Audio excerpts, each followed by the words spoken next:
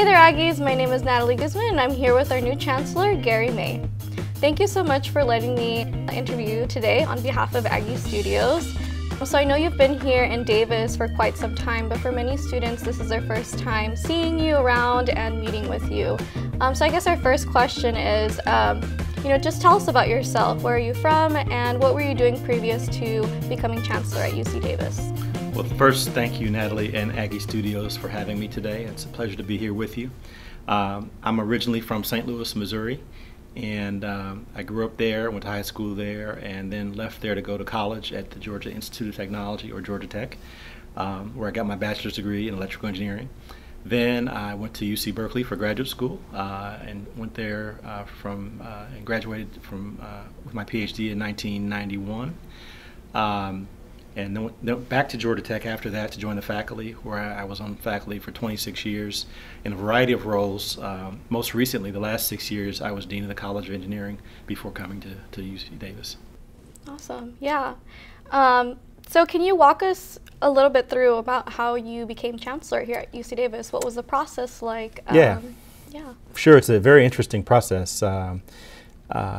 I got a phone call from a search firm that was handling the search for the university, asking if I would be interested in being Chancellor at UC Davis. And of course I was interested because it's a great place, a great university with a tremendous reputation, great location, great students and faculty, all those sorts of things. So I said yes. They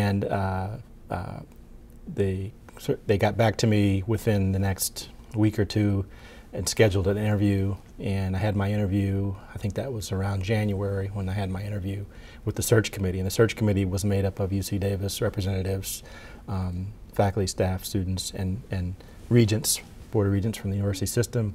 And the committee was chaired by President Janet Napolitano. And so that was about an hour and a half of answering questions for the committee at the University of California System headquarters in Oakland. Finished that, and shortly thereafter, maybe another week or less, got a call back saying I did pretty well. They're interested in me as a candidate. I was very excited to hear that, and then it was very quick after that. Had a couple of interactions with President Napolitano via email and phone. Then learned from the search firm that I was the prime candidate of interest, and we started negotiating the offer, and I got an offer letter sometime around, I guess that would have been February, and eventually came to a resolution there and accepted the job and agreed on a start date of August 1st, and here I am. Awesome. Yeah, so when was the first, because I know that you had been here before fall quarter, right? Yeah. Yeah, so when was the first time that you actually came and visited Davis? If you had actually been here before even coming into contact? Sure. I think I made, excuse me, I made 3 or 4 campus visits. And the first one probably would have been in April. And we had a nice reception from the campus community. My wife and I, we both came. That was shortly after the formal announcement and confirmation for the Regents. So what we did was we flew to LA first because the Regents meeting was at UCLA. Then the Regents voted. I think they voted unanimously, but I'm not sure. At least they voted yes. And right after that, we came up to Davis to meet the rest of the community and have our first official set of activities with the campus. And I made a couple of visits after that to kind of start the process of transitioning and meeting my direct reports and deciding sort of how I was going to get started. And I had a boot camp activity at the UC office in Oakland with the other new Chancellor, Chancellor Chris, who was at Berkeley. We had an orientation to the UC policies and procedures and met the staff there at the system office. Nice, okay. What was your first impression of Davis? We're obviously known for our biking community and everything like that, our boba. Yeah, what was your first impression, and what kind of made you interested in coming to Davis? Have not had boba yet. Maybe we can go do that later. I don't have a bike yet either, but I'm planning to eventually get one. But first impression was, since I came in the summer, there really weren't as many students around as there are now. So gave me a chance to get oriented, get the lay of the land, and I got to meet a lot of the faculty and staff. Everyone was very welcoming and friendly, so I had a really positive first impression. It was quite hot. It was 108 degrees or so the first few weeks, 2 weeks I was here. So, and I guess, you know, it's the dry heat, I'm supposed to say that. But I say, you know, microwaves also have dry heat. It's still hot. But other than that, everything was quite nice. Nice, okay. Could you provide me with a quick list of like projects that you did previously at Georgia Tech? You know, any of... A quick list. Well, I was there for 26 years, so it was a long list of projects I was involved in. If you want to list accomplishments, I've, you know, published 300 research papers and contributed to 19 or 20 books and have patents and awards and all those sorts of things. But I think when I got into academic leadership, which was kind of midway through that part of my career, the things I was interested in doing were expanding access to, in that case, engineering careers for students who had been previously underrepresented in the sciences and engineering, so minorities and women. And I had a lot of, I think, really accomplishments that I'm very proud of in that area. We, at Georgia Tech, we, as I left, we were the largest producer of women and minority engineers in the United States. And I think I had some role in contributing to that status. And so that would be one of my most prideful accomplishments. Yeah, so I read up on that, on those programs that you had implemented to help minorities and women.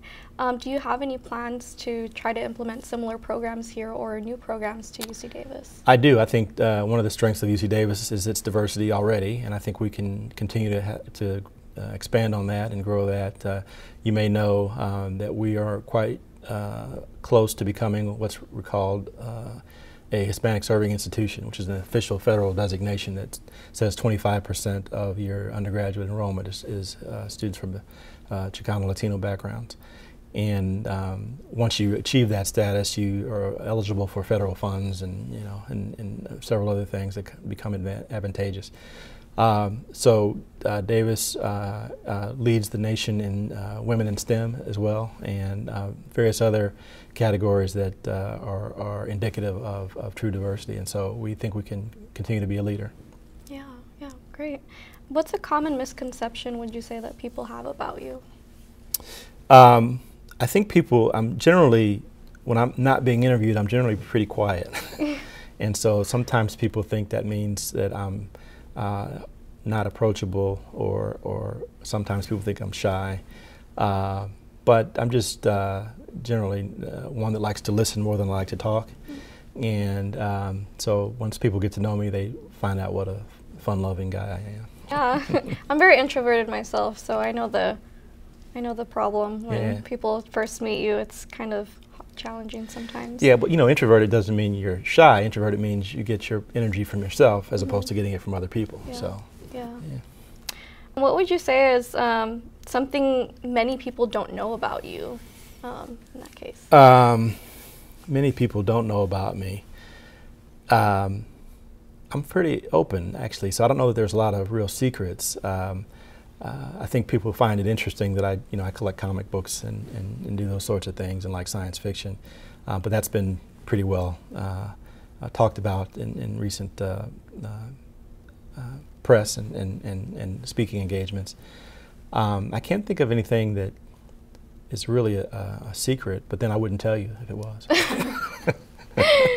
Yeah, that's very true. So what would you say is the most challenging part right now for you in this position and as you're transitioning? Well, I think I have a lot to learn, so I'm spending most of the time on this listening tour, you know, hearing people's perceptions of UC Davis, meeting the students, meeting the staff, meeting the faculty, meeting alumni, government officials, media, all these constituencies I need to meet and hear from and help shape my vision for the campus. And so the most challenging aspect has been the information overload, really, because there's so many things I need to learn. I'm still learning, and I probably will continue to be learning for the next several months before I think I have a pretty good foundation. Yeah. And what would you say are some of the best ways that administration can have a successful relationship with their students? I think leaders in administrations have to be visible, accessible, approachable, all those things. So I think I try to do that by, I walk to work from the residence, so I walk to Marac Hall, and people can kind of see me out on the campus. I'm active on social media, so I think students get a kick out of that.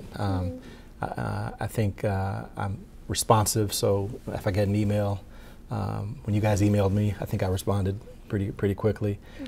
And I think those are behaviors that all administrators should model to make students feel like we're connected to them. Yeah, I'm glad that you mentioned that, because one of the problems that we have been struggling with and that we continue to kind of struggle with has been mistrust between administration and students. Right. Especially with like more recent events and leadership actions in previous years. Right. There's just been that kind of disconnect. So how do you plan on approaching that? Well, I think first, I've been saying I'd like for us to start with a clean slate and not think about the past and move forward from here. Now I'm the new guy, I understand, so there's no real reason to trust me, but there's no reason to distrust me either, right? So let's give me the benefit of the doubt. I think that my style and my policies are quite transparent. I believe in sharing information, sharing data, talking about what I'm thinking, and getting reactions from people as I shape my agenda. So I'd like for my team, the leadership team on campus, to also have those same kind of attributes and qualities. So as we move forward, I think students will gain confidence in me and in the leadership.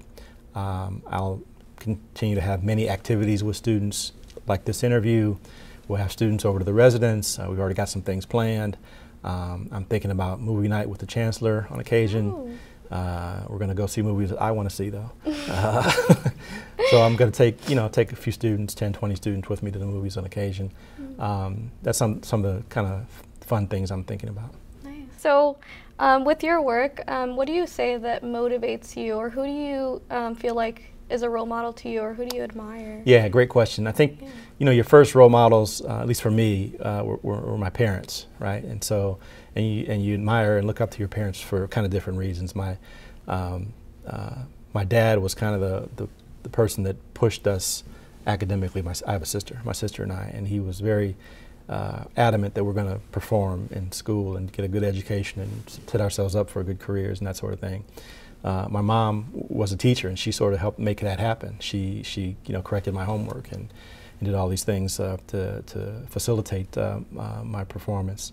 And she was the caregiver and sort of the traditional mother role. So those were my role models growing up.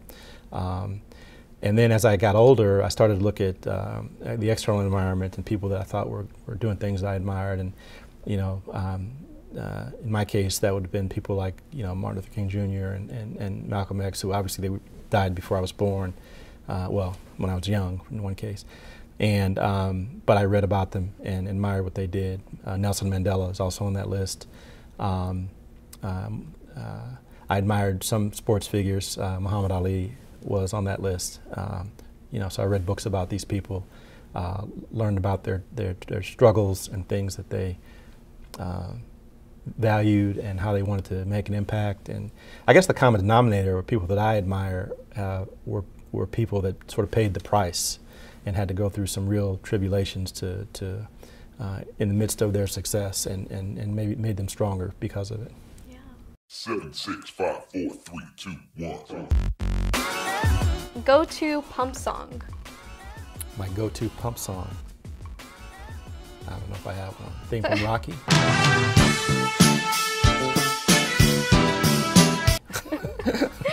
Nice. Morning person or night owl? Both. I get up early, I stay up late. I'm a workaholic. I don't sleep much. I probably get, on average, 5 or 6 hours of sleep. That's terrible. It is. I've been advised to not do that, but yeah. Cats or dogs? Dogs. I have a cat, so sorry. I'm not offended, but favorite movie? People are surprised by this because they expect me to say a science fiction movie, but The Elephant Man, I don't know if you know that story. I don't think I have. It was a guy who was living in the 18th century, and his name was John Merrick, and he you know, he was disfigured and had chronic bronchitis, I believe, and some other problems. And he was in a circus as one of the circus freaks. And I just thought it was a real compelling story. It was kind of a sad story. He died at the end, but he felt like he died like a man, not the elephant man as he was called in the circus. So. Sounds very inspirational. Yeah, I recommend it. I will look into it. Favorite TV show? Star Trek. Buried alive. Buried alive. Star Trek. Very easy. Wow. The original series. Okay. Yeah. Yeah. None of these copycats. The original Cool. series. I have actually a lot of friends who are Star Trek fans. I'm sure they're wonderful people. Yes. Yeah. They know a lot about Star Trek, so it's just like you can quiz Yeah. them on anything and they'll. I can recite dialogue. Really? To boldly go where no man has gone before. That is very interesting. And favorite UC? Davis, of course. That's an easy one. Okay, yeah, those are our questions for you today. So thank you so much for meeting with Aggie Studios. My pleasure. It was a pleasure having you here. And thank you for tuning in to SPARK segment. It was fun. Thank you.